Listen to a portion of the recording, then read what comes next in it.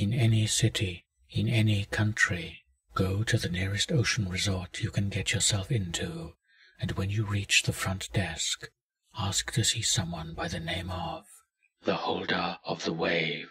If he laughs and says no one is checked in by that name, hope for a swift death by the person in line behind you, for there are far worse fates for those deemed unworthy. But if the receptionist seems to loosen up, he will say, "He is in the top floor penthouse." Then he'll give you a room number and a key. When you go into the elevator, instead of hitting the button to take you to the top floor, locate the keyhole that was not there before and use the key. You'll notice that now it looks like a staff key. Once you unlock the mechanism, you may go to the top floor. Should you fail to do so, though, you should jump out the nearest window you can find and hope you die from the impact. If not, know where you go can be safe by his wrath. Once you reach the penthouse, you will notice an older man sitting on the couch, crying. Nothing you can say can stop his sadness, but you can ask him one and only one question. That question is, "Why do they flow freely?" He will stop and turn to stare at you, heaving a deep sigh.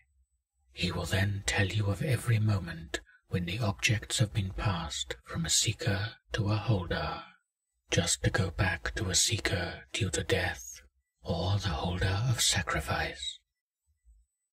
When he finishes weaving his tale, he will seem to flow away. Go to where he was sitting and you will see a battery. You should locate the remote. It needs a battery to run. Once you insert the battery, turn on the television, for now the holder is ready to test you. You have passed the Guardian. Now you must remember what his tale told you. He will ask you in total 5 questions. If you should succeed, he will grant you his object. Should you fail, you will be punished by releasing his guardian upon you, only in his truest form. If by any chance you manage to have passed your test, the TV will turn to static, only smoother and slower than normal. Look under the coffee table in front of you. You will see an orb as blue as the ocean. When you take it, you will be transported back to the elevator on the bottom floor. Leave this hotel and put the orb by the shore for 5 seconds and let it reflect on the ocean. After 5 seconds, take the orb and leave, and never under any circumstances should you return, lest he steal your object, and with it your soul.